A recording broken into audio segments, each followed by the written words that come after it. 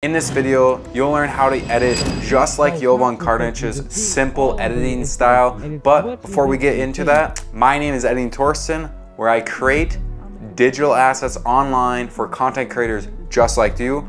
So make sure to go check that out, link in the description. And now let's hop into Premiere Pro. As always, when you're starting, make sure to have all your presets ready and loaded so you don't waste any of this useless time that you don't want to be doing. Let's start by creating the captions. All you have to do for captions is pretty simple. Go up to text, hit captions. If you haven't transcribed the sequence, just do that. It's pretty easy. Just hit transcribe. Captions, create captions. And for his, they're always one. So let's just drag them all the way to the left. Make sure it's on single lines, because if you don't do single lines, it's gonna stack on top of each other and it's not gonna look good. Hit create captions, easy as that. And now let's see how well the job it does. Just make sure to go through all the captions and look at how well it does. This viral caption effect you've been seeing all over your Instagram feed, and it's much easier than you. There, it did a really nice job.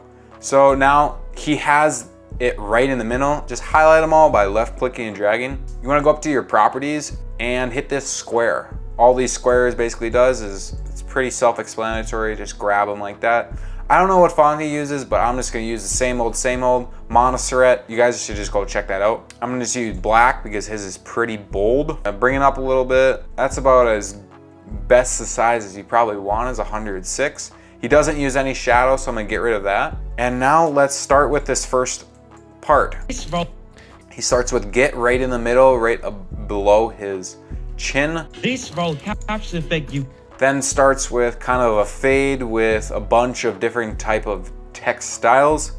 And last but not least, then he has this effect that flickers the entire thing and fades off.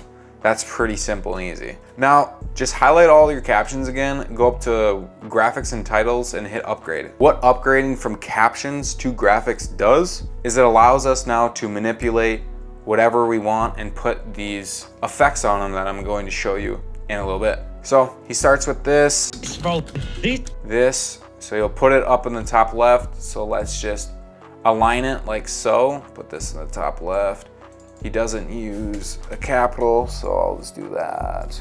And make sure to put these as a staircase, so one on top of the other, just like so.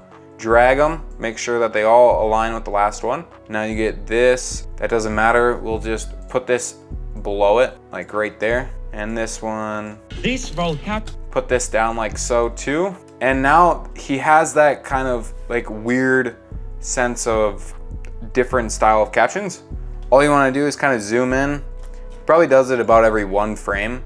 So just hit every one frame and cut it. So it'll look exactly like this. Now that you have them cut up, I just left the back because I know that it just stops at a certain point. So just go to the first one. You can just do like caption. I know he does like at different words. So the first one do caption, then the second one you can go like viral. Make sure to just mess with the fonts too. So for like this one, I'm gonna just grab a random font like, make sure to highlight it. I'm just gonna grab a random font like that. And then the next one, I can do style, S-T-Y-L-E, style, and also change it. I'm gonna change it to my one kind of cursive that I like. And once you get that all done, it'll look like this. So now that we have the layout, like you can see on my timeline, let's start with just this simple fade of this. You can either do two ways by just going up to the effects tab, clicking on this opacity, going to the first keyframe, clicking it, go to the first keyframe, click it,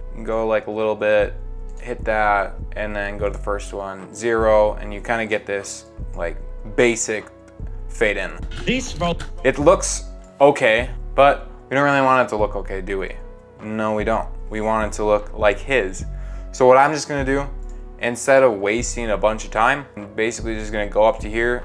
He has a blur with it, so I'm just gonna add fade in blur, crank that up, and now it's really harsh, but just kind of bring it to the right. Same with the Gaussian blur, align it with the other one, and it kind of gets something like that. Maybe we can actually go to this first one and just have it not so hard, so maybe 9, like that. There, that looks a lot better.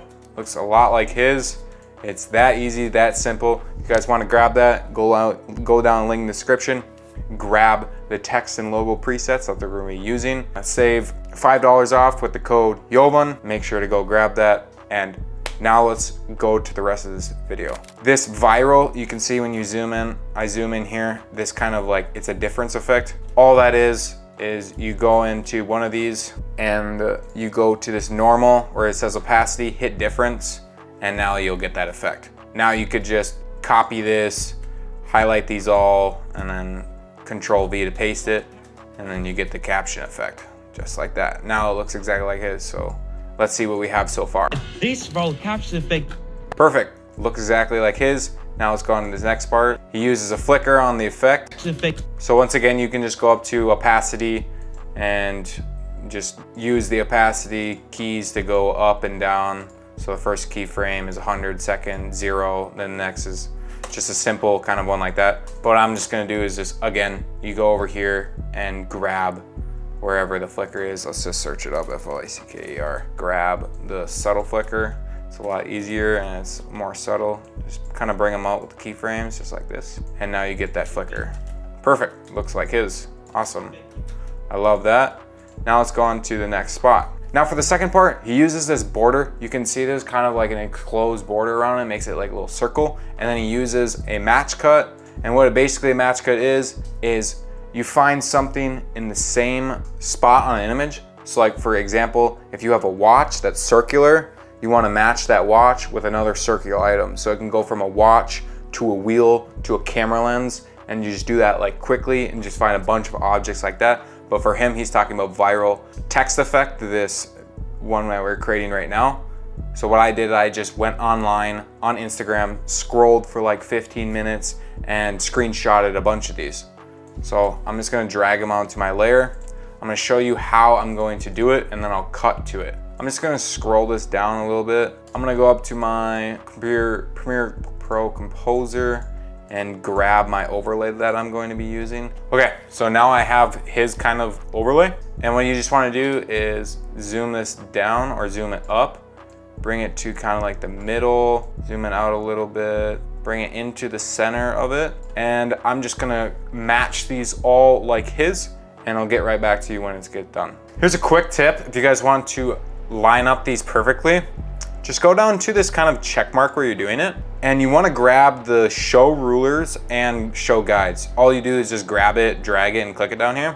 Once you hit that, hit OK, and then come over to this left side, and you can see how this is a guide, and just put it exactly where you want it. So for me, I'm just trying to line these up exactly kind of in the middle of these. So now when I go to the next frame, I can just go to my thing and go like that. So now it's just perfect. All right, so once you are done and you did that kind of ruler trick, it should look exactly like this. Seeing all over your Instagram feed, and it's... Now let's go on to the final text effects that are going to look absolutely amazing. I'm sure you guys are following along. Yes, I hope so.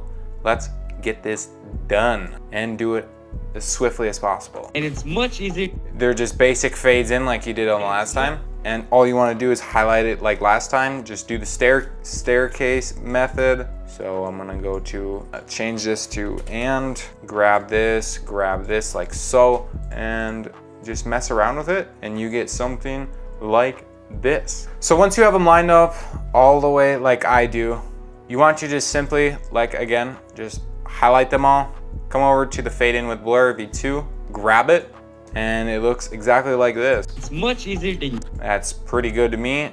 If you want to kind of make it longer like his is just a little bit, just kind of drag these a little bit to the right so the fade is a lot better, and it could look like this. It's much easier. Yeah, that looks pretty good to me. Now let's just do these last 3 words and we are done. All right, so now let's do this last part. All you want to do is, again, do the exact same staircase method like I'm doing and put them up like so, where I'm just simply kind of doing them. If you want to highlight this and make it kind of tilted like that, just go over here and tilt it just like that. And he also uses a drop shadow on think. So just kind of come over to the drop shadow, again, mess around with the drop shadow, just make it slightly just about right in front of it, kind of like that. That looks pretty good, I'd say. And also get it underlined by just highlighting all, clicking this underline button, underlined it, and now you get exactly something like his.